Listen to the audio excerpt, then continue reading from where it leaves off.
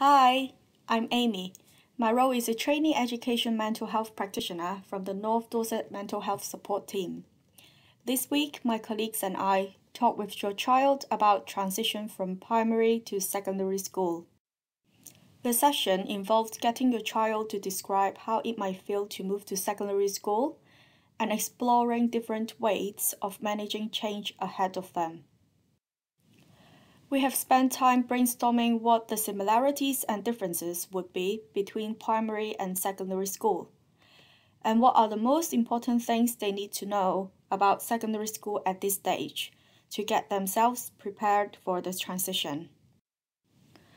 We also got them to think about what a new Year 7 pupil might be thinking, feeling, and doing on their first day of secondary school, because these three elements interact and can keep their stress and worries going.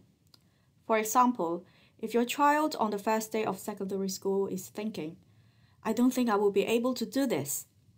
I'm afraid that I will make a fool of myself in front of my new classmates. Then those thoughts might cause physical changes in his or her body.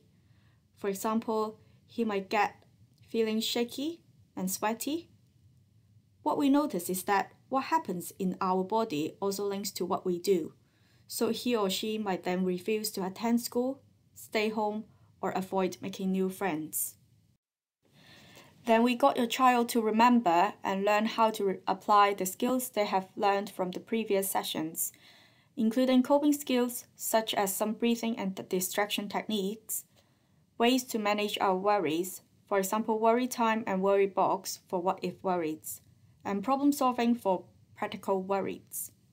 Resilience building, such as increasing positivity, engagement with friends, finding life values, and doing things that are meaningful and can increase their sense of achievement. We showed them a video which normalized the fact that we experience a lot of changes in our life from time to time, and some changes can be quite disorienting and confusing. But we can adjust to change and start to enjoy it. In the video, some Year 7 students who have just gone through all these changes have shared their experience and tips. For example, stay connected to your friends, because talking to people is the number one way to realize that things will be okay. Or take a moment to step back and have a look at what's happening right now, rather than worrying about the future. Because every change has a good side, and no one knows what's coming up next in life. So try not to stress about it. If your child really struggles with Year 7 transition, these are some hotlines and agencies where you can get further support for them.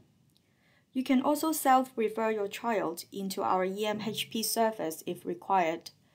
We will see if this is the right type of support your child would like to engage in.